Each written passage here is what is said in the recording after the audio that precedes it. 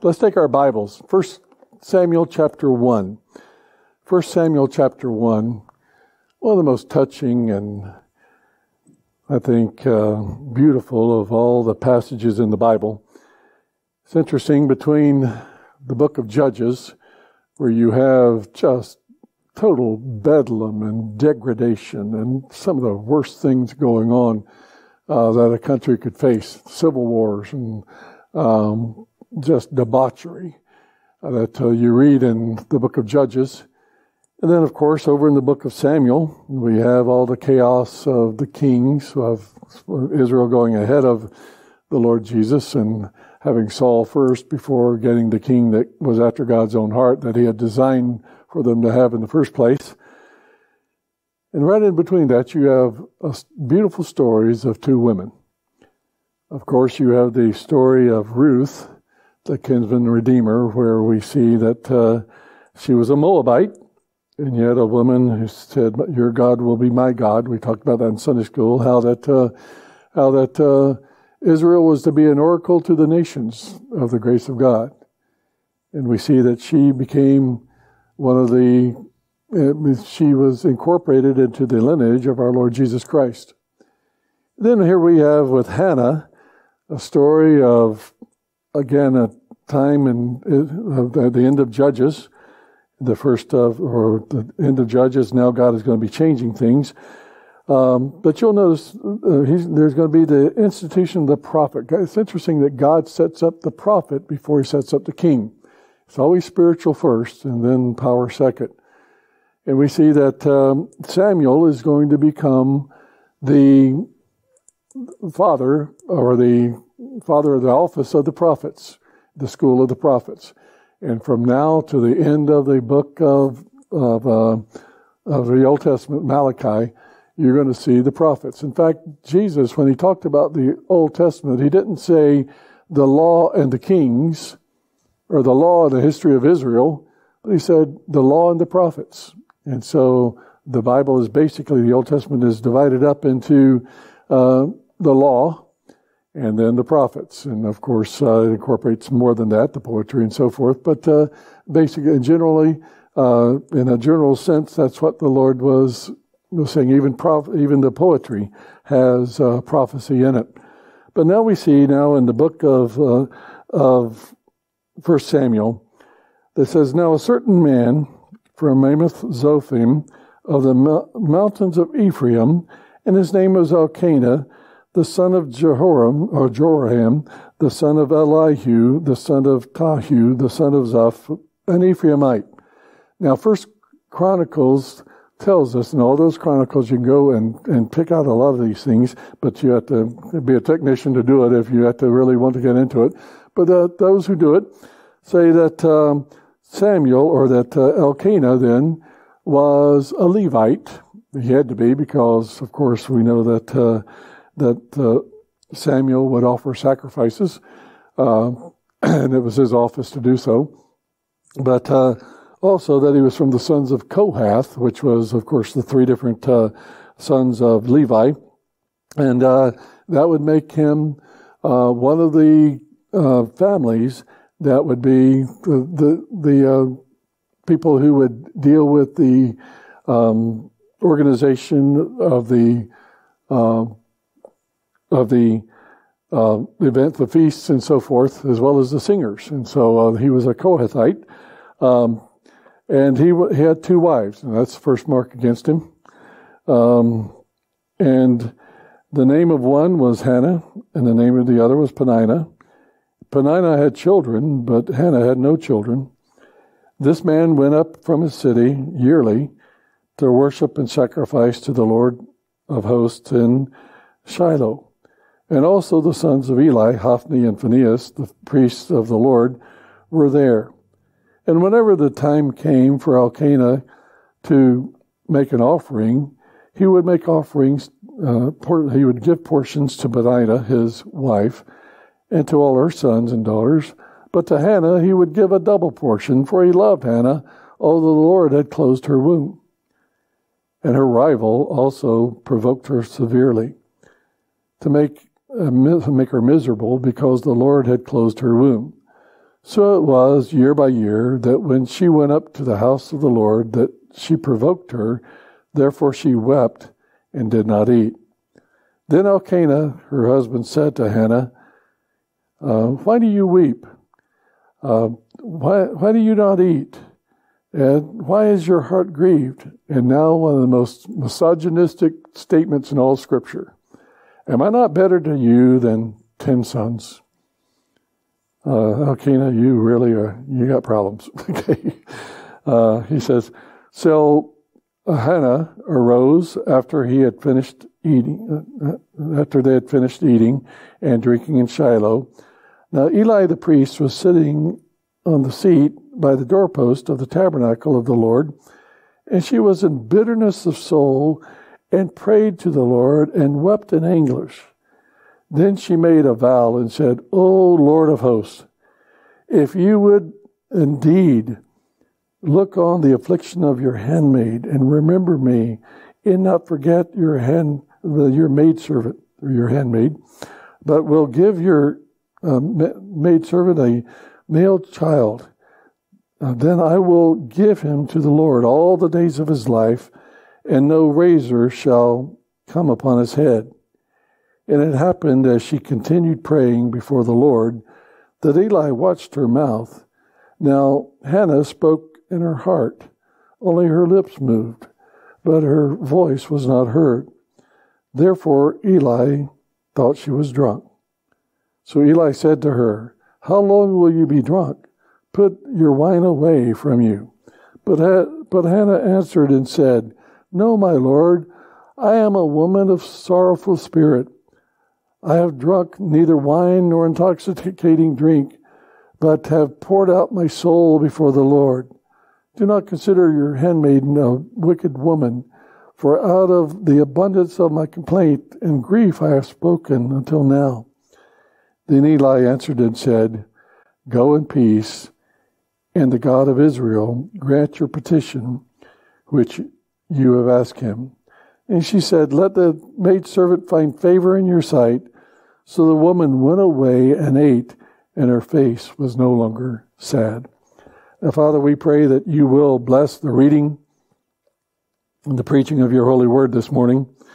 Oh, how we pray, Lord, that we would see your great compassion, your great love in overcoming the situations of life. So many times we look at the impossibilities of life. How can you work in this situation? How can you work in this country? How can you work in this family? And Lord, we realize that it's only you that can straighten out, and it's only you that can bless. It's only you that can raise up and get us out of the morass of sin. But here, Lord, we see a lady who is a woman after your own heart, a woman who changed a nation because of what you produced through her. Oh, Father, we pray that you would raise up godly women, women that stand for you, women that know whom they belong and what they are here for, women who know you and your power in their lives. Oh, Father, bless us as we would look into your word this morning, for I pray in Jesus' name, amen. You know, has been said that the hand that rocks the cradle rules the world. And if you look through history, you'll see, and why do you study? A lot of times as you look, and I remember the history of civilization classes, why do you study art? And why do you study social norms and dress and things like that, as you would study the wars and the economics of nations and so forth? Because as you look into a nation, whether it's Rome or France or whatever, then you will see that you can tell a lot about society by how society treats its women, and how that the women dress, how that the women, how that they conduct themselves. Abigail Adams, whenever she went to France, she was just appalled at the conduct of women. And it was amazing, Abigail being from a Christian background, and her family was part of the families that had started the Great Awakening. She went to England or went to France, and just saw the appalling immorality of the country. And it's interesting that that country fell apart socially within just a few years that she was there. Whereas England and the United States at that time were going through revivals. And it was interesting how that the United States, they've studied this. Why did the United States Revolution turn out so much differently than the French Revolution? And why was one so violent and destroyed a nation, whereas the other one built the nation? And they looked, and of course they don't want to admit it, but the whole thing had to do with the social fabric.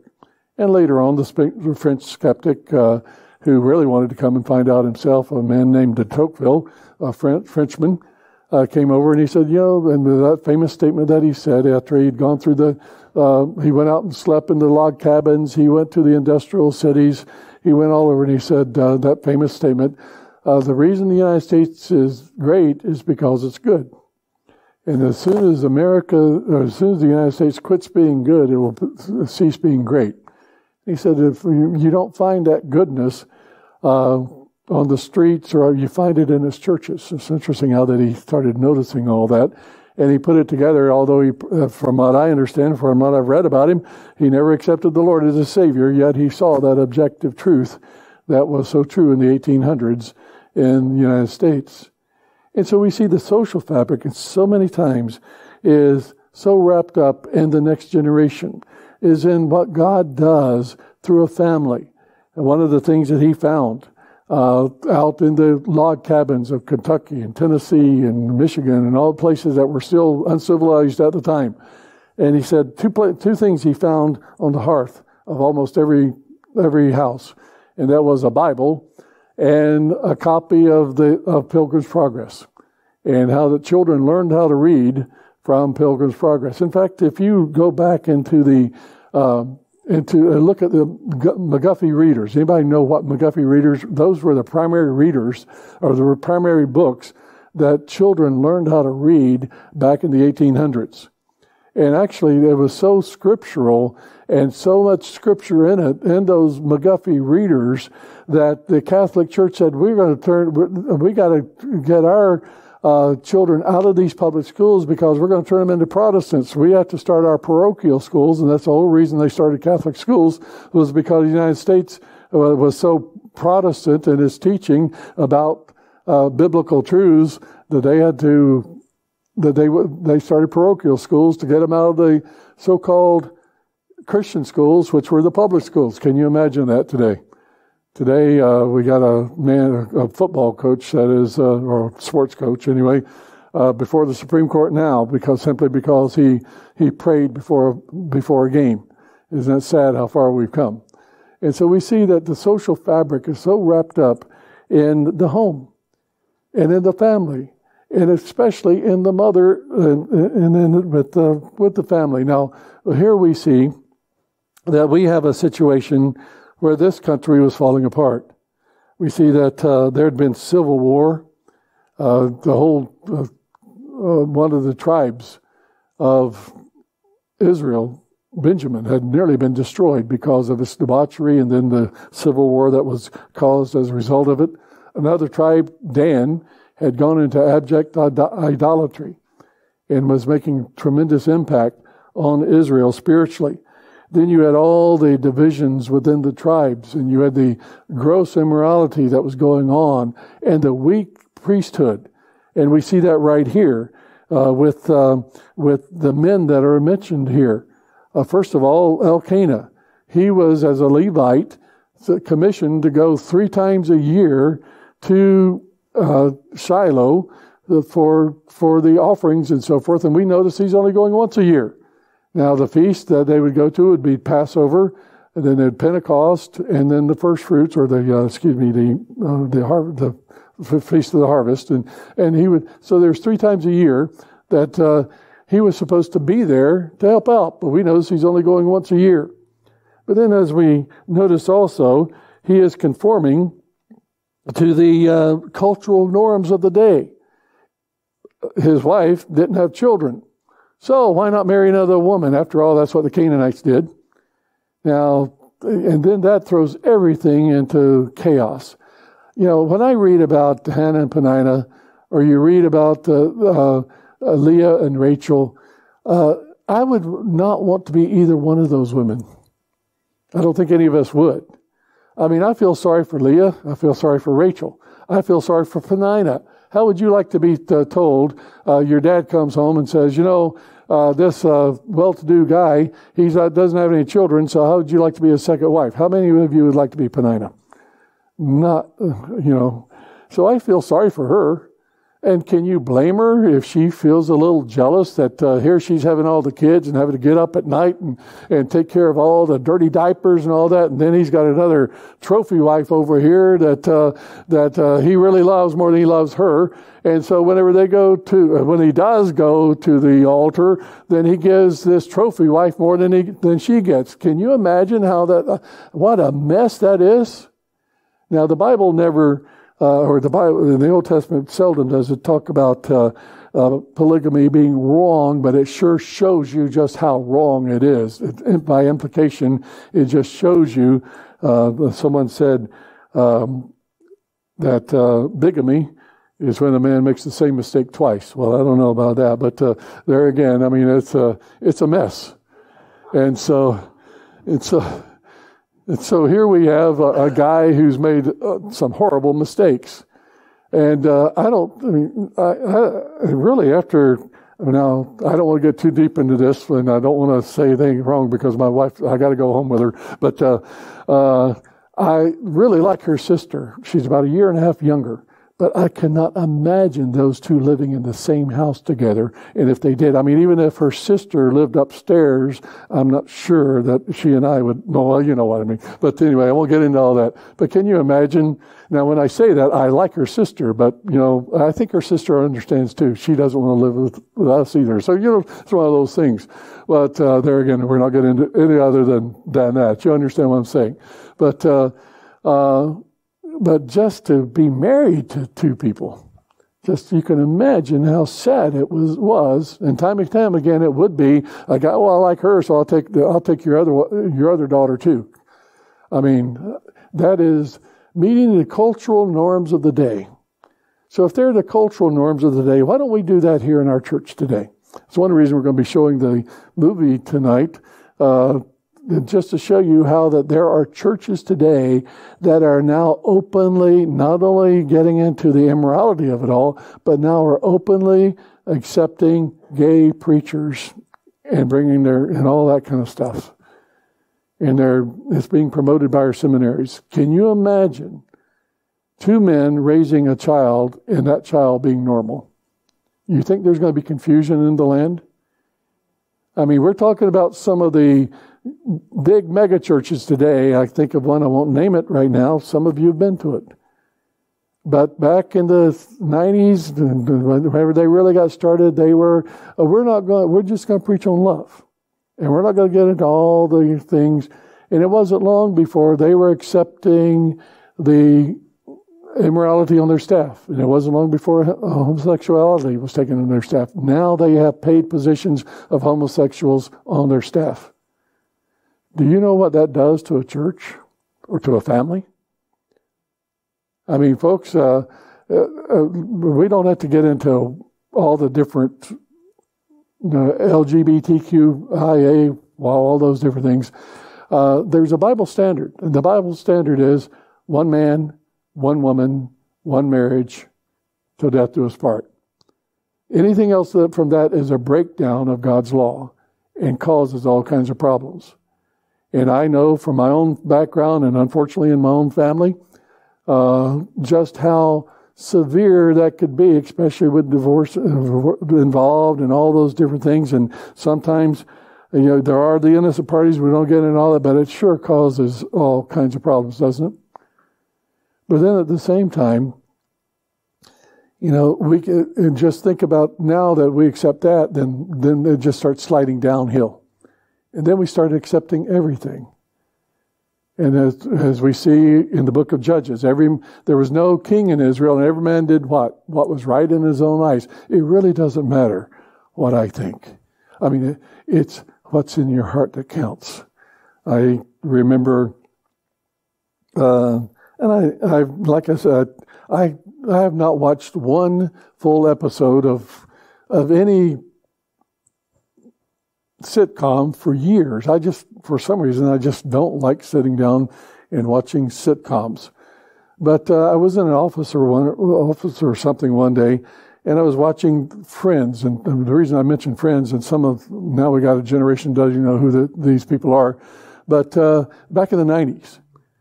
And of course, Jennifer, or whatever her last name is, was the big girl or whatever. And she was talking to a teenage girl who was thinking about going into immorality.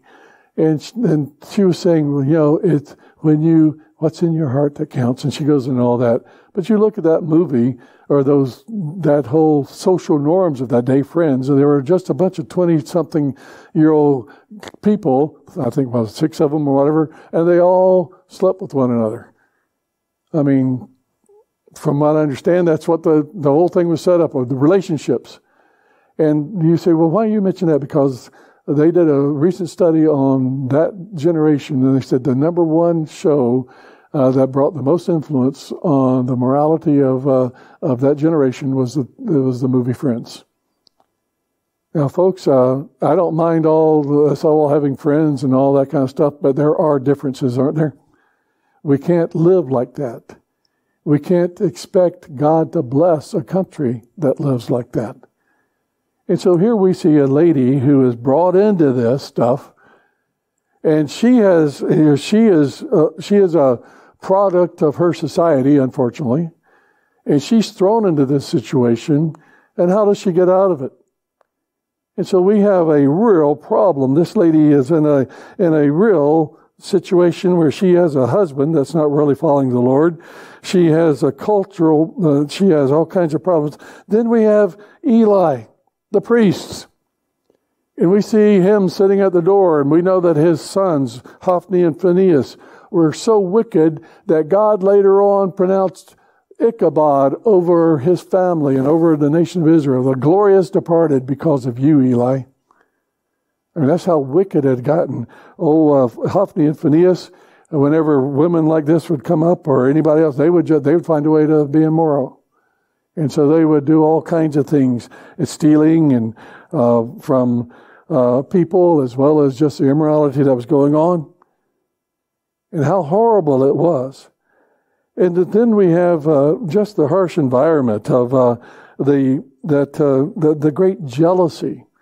And there again, I can't blame Peninnah totally, can you? And so, we make her the villain. Well, I don't know anybody. I mean, if I was Peninnah, I'd probably be worse than her, so I'm just knowing me. But there again, how sad this situation was that Hannah lived it every year. I mean, I'm sure that she was probably glad her husband didn't go up every 3 times a year. Once was enough. But here she has to live day in and day out with this woman with kids running all around, and here she over here. And it was still the structure, even though they had left the morality behind, it was still the structure of Israel that you needed to have a lot of kids because you had farms and all that kind of stuff, and especially a man-child. And of course, any woman who had a child, maybe that was going to be the Messiah, so there was always something playing in on that. In fact, the tradition developed where if you had a male child, then you could have after the child was old enough, or in fact, whenever you recovered enough, then they would have a month-long baby shower for you. How would you like to have that, ladies? I mean, you come home and they'll take care of everything for the first month that your kid is alive. They bring all kinds of things over, and you don't have to eat, or you don't have to fix food or anything, but everybody is just there to help you take care of the kid, especially family members and all that. Now, wouldn't that be great? Now, that's what I call a good wedding, unless you didn't like the people who did it. But, other than that, it would be a big load off I think Esther would like that this morning, don't you? But, those type things. But if you had a daughter, then they might bring you a present, but it was like, they called it mourning, M-O-U-R, in other words, crying. But, for 2 months, they would say, poor Penina, she had a daughter. Wouldn't it be bad? I mean, talking about situations. So poor women that were, you say, well, how? That's why God talked about there's never been a perfect society.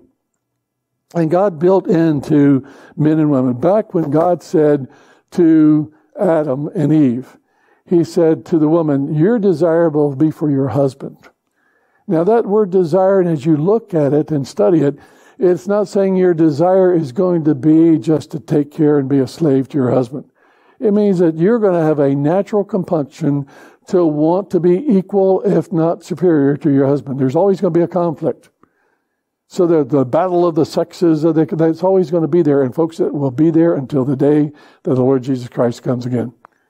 Now, in our church, I'm always trying to figure out how do we as a church honor our ladies, and yet, and then again, we know that God has placed men in position, and then they've done studies. Women who become leaders in the church, the men will sit back and do nothing, just like Elkanah. And they start sliding back and not doing. So that's the reason we're having a men's breakfast this coming Saturday, to get the men involved, because the women will come along and the women are excited, and the women don't, it's not right for the women to have to drag their husbands along spiritually, is it? So there again, you have this situation where the man becomes dominant, and he's and all that kind of stuff. Like here, Elkanah was a spiritual weakling, and yet he's controlling 2 women. And so you have this back and forth all the way through the history of the world. And of course, that's why the ideal that Paul said, that husbands, love your wives, as Christ loved the church and gave himself for it. I mean, that just honors women. That raises women up to a certain level. And then wives, submit to your husbands. There again, but it says, submit yourselves one to another before it says for the wives to submit. But there again, the whole idea there is just a range under. When I got married, I had to submit to a lot of things. Not to most. I mean, when I say that, I didn't. All of a sudden I realized that, hey, I got to have a bigger house. I mean, I had a little 12 by 65 trailer, and I thought that was going to be big enough. I needed 3 of them after I found out I got married. So all those, and then when you have kids and all the rest, and I mean, you got to make sure that she has what she needs. And and I was telling my son over in South Korea.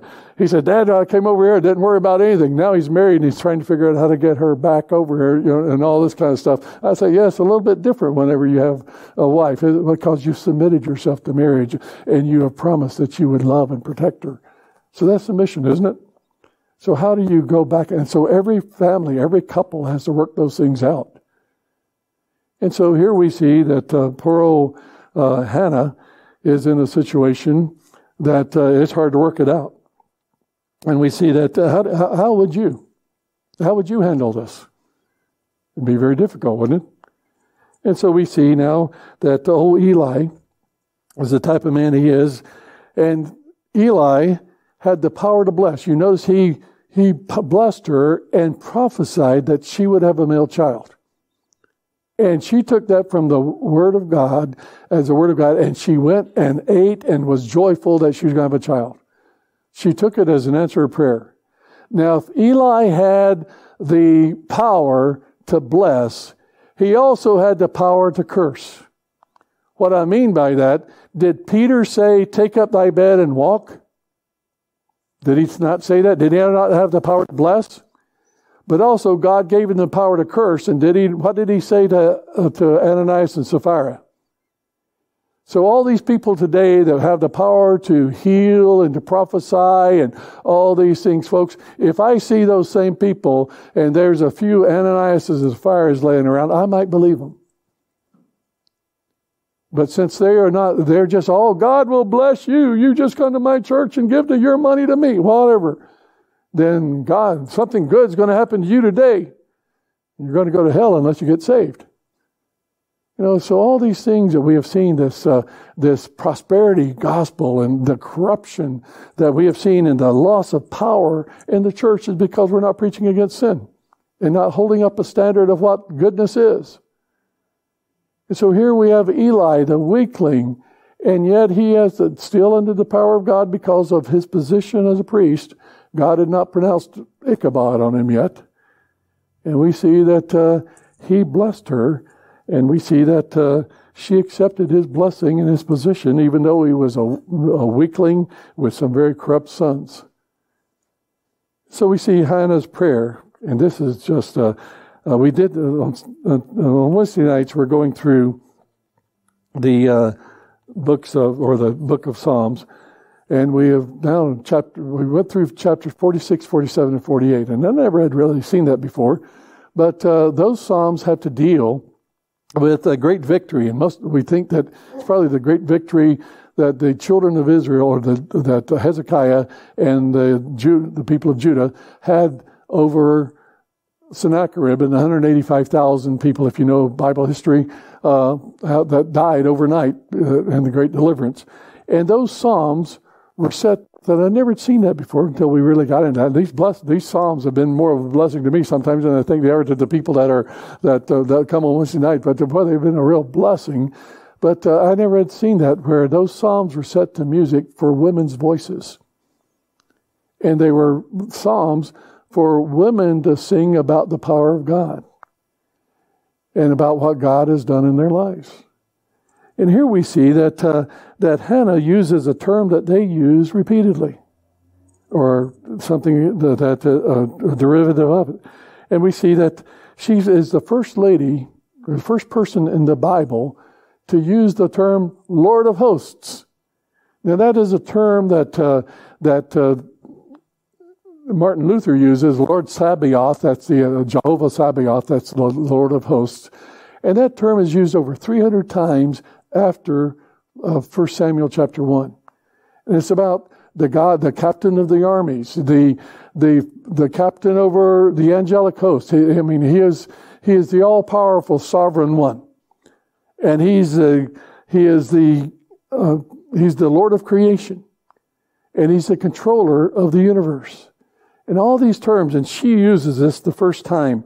And we see that we see the word hosts that is used back in Genesis chapter 2 in the creation. And the Bible tells us, thus the heavens and the earth and all the hosts of them were finished. And so God set up systems. God set up whole ways of things working. You think about the biological systems. You think about the botany systems and all the different things that God set up, and He's the host over them all. He can make the grain grow, or He can make it wither. He can make the crickets grow, or He can make them. He can be under control. He can make the locust into a swarm, or He can make them just as simple grasshoppers. He can do whatever He wants to do. And she says, Lord of hosts, the one who controls everything. We see this also in Psalms with these ladies. Psalm 46, twice they say, the Lord of hosts is with us. The God of Jacob is our refuge. Now, Jacob was a scoundrel himself, but, he had a couple of wives there. And even though they were, it wasn't so much what Jacob was as who his God was. And that was the God, Jehovah. And so we see that the Lord of hosts. Now, who is God with us? What's that name? He is Emmanuel. His name is, of course, that's what Matthew chapter 1 says. His name was Emmanuel, which is God with us. And so we see that, again, He's a sovereign over all the spiritual world. Remember back whenever the angels came and they told the shepherds to go to a certain place, and that's where they would find the babe wrapped in swaddling clothes lying in a manger. And then the Bible says, and suddenly there was with the angel a multitude of the heavenly host. There it is, a whole system again. There's all kinds of ranks of angels and so forth. Millions of them, Revelation tells us. So again, we see the whole forces of nature. In 1 Peter chapter 5, it says, God resists the proud, but gives grace to the humble. And that word resist, it means He marshals His forces against those who are proud. There again, the Lord of hosts. God doesn't, it's just amazing. When you fight the Lord, it's like shooting BBs at the Bismarck. You're just not going to do much, And so here we see that God is, she says, Lord, you're the one who controls everything. And it's interesting how those ladies picked right up on that 300 years later in dealing with Sennacherib and what he did there. And so we see that he is sovereign. He's sovereign. That God is over everything. And the Lord Sabaoth is his name, as Martin Luther wrote. And Martin Luther wrote that hymn after he had been kidnapped from by his own people to get him out from the influences of the government of that day, and they had to put him somewhere because the church, as well as other kingdoms around him, were wanting to destroy him. And so he went to one of the counts, or to a castle, and he was given free reign of that castle for a whole year.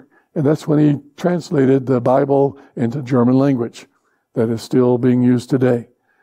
But he realized that he just couldn't stay there the rest of his life. And so at the end of that, he said, if God can't take care of me, then no one can.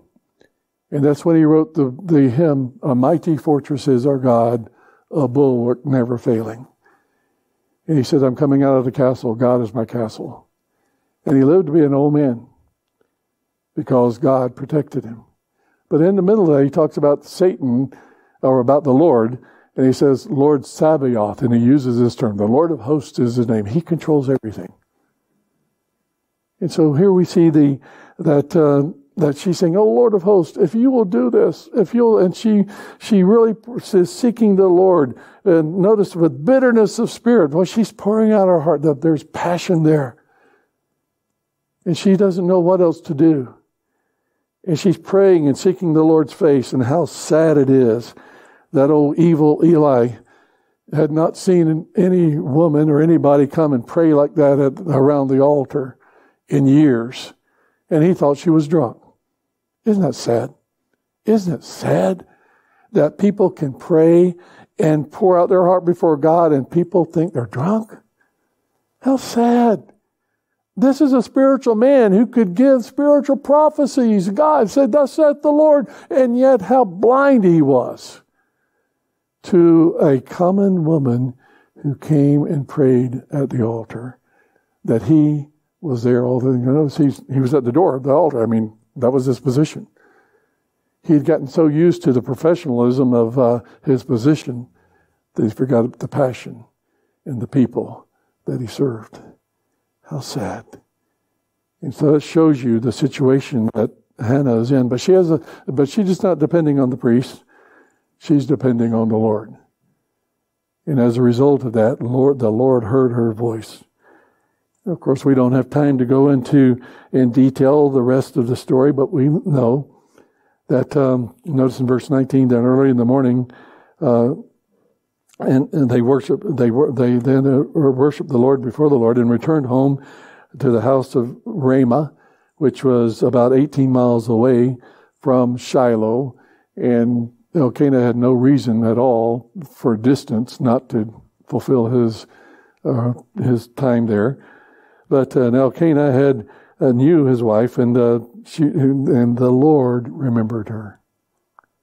Not others, but the Lord remembered her.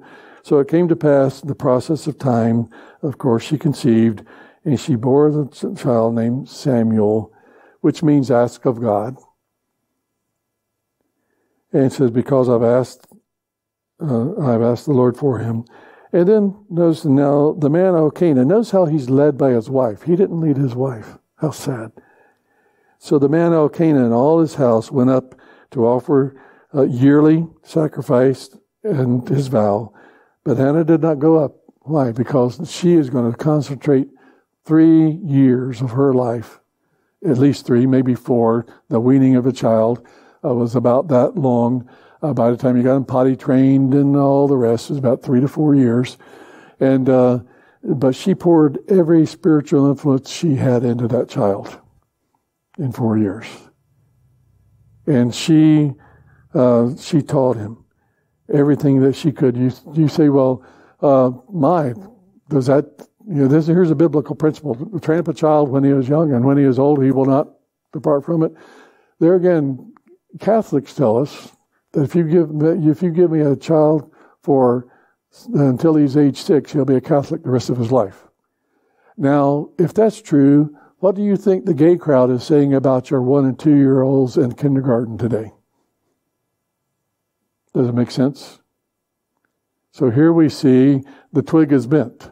Here this child is given in the first formative years of his life before he goes to this nominal God place, the altar. And yet we see that by the time he's 12 years old and God is speaking to him, he's more spiritual than Eli is. And how that God is using him. And so we see that Hannah kept her promise. And she gave him to the Lord. In verse 23, and so Elkanah and her husband said to her, do what seems best. Notice he takes his hands off.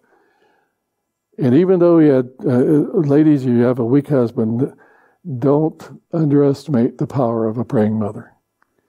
As you see in the bulletin we put in there about Abraham Lincoln, he says, she still can, her thoughts still have followed me all my life. And he was president when he said that. And so just what God can do, and by the way, his mother died when he was very, very young. And yet he remembered that. And the influence that she had in his life. And so we see that now Hannah, she weaned him. Notice in verse 26 of 24, and she took him with her, with the bulls and goats. And you would say, my, this would be so hard. No, we see that they slaughtered a bull, and she said, oh, my Lord, as your soul lives, my soul, I am a woman who stood before you, talking to Eli, praying. For this child I prayed, and the Lord has granted me my petition, which I have asked of him. Therefore, I have also lent him to the Lord, given him to the Lord. And as long as he lives, I love that. I like to pray over children, and I like to pray with parents. May this child serve the Lord all the days of his life, or her life. And so, notice they worshiped him. And Hannah prayed, and this great prayer that she prays sets a pattern for other prayers in the Bible, especially the prayer of Mary and her Magnificat is so wrapped up in Hannah's prayer. Hannah had a tremendous influence over the women of Israel, let alone the men of Israel through her son. She was a woman who probably saved the nation because this nation was going down the tubes very quickly. And it needed someone who could rectify it. And God had the godly woman who prepared a godly son to do the godly deed that he did. And so we see that God greatly blessed. I like it as you read this. And I think of my mother who died when I was young. I've still got a pair of socks in my sock drawer that my mother, I don't know, it was never asked her to, but she just knitted them, she mended them. Back then, the pastels. Remember those pastel socks and all that? That was the only pair of them that I had, so she knitted them together, and I've still got them 50 years after she's died now. But it says, notice more of his mother in verse 39. Used to make him a little robe and bring it to him year by year when she came up with her husband to offer a yearly sacrifice. Isn't that a great verse for a mother? She made little clothes. These days, most ladies would go and buy it at the store or whatever, but she made sure that she got them.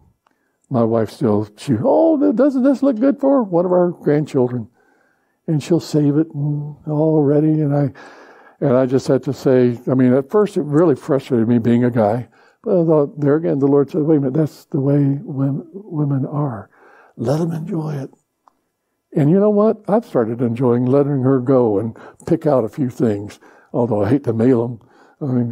It's costing so much to mail them these days. I spent $50 this past, because she forgot to give stuff to Danielle, and it cost me $50 to send it to her this week. But there again, it means something. Don't you love those little touches that the Bible puts in there about the nature of a woman and the gentleness and the goodness and of this godly woman. And it never says she became, they made a statue for her, or they never really commemorated, but they sure were blessed by her. And the women that were so influenced by her all the way up until the time of Mary and beyond, who were influenced by this woman who just said, I'm going to take this impossible situation, I'm going to take it to the Lord and ask him to bless. God is the God of the impossible, isn't he? Never underestimate the power of a praying woman and what God can do through those, man or a woman, who will live for him. Father, now we do thank you for your word. We thank you for the godly women of the Bible. Leah, who was such a persecuted woman, and yet she trusted you. And she wanted to see the Messiah come through you. We think of Ruth. What a great woman who sacrificed all and had no guarantee of anything but just loving the God of Israel and loving the woman who introduced her to him. We think of Hannah. We think of Esther. We think of Mary. And Lord, so many that have come after them. We think of Eunice and others, Lord, that are mentioned in the Bible that are godly people that have made us who we are today. We thank you for them and the great legacy that we have had as a result of mothers and the great inspiring influence that you've given through them. Oh, Father, we know the Messiah came through a woman. And we know, Lord, that whosoever believeth in him should not perish, but have everlasting life. Oh, Lord, may people not be pointed to the woman, not to Mary, but to the Lord Jesus Christ. Thank you for what you've done through them and for us. Lord, bless us today, we pray in Jesus' name. Amen.